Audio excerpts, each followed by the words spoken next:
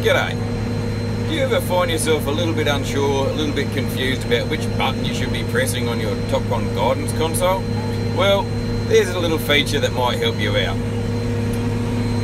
If you go into the setup menu and go to System Features Guidance, there's this Job Helper mode. Now, you can have it set to Quick Start, which I usually do, but for the purposes of this demonstration, I've set it to Job Assist. Kick out of the menu. Now you can see up here you've got this little dictionary help button.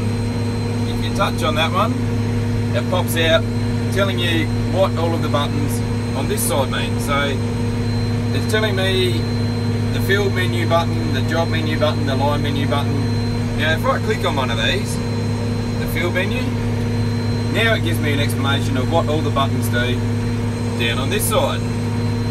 So there you have it. You don't actually need to remember what every button does. We tell you, we've got a little help guide in there. And that's another Topcon tip from Wal.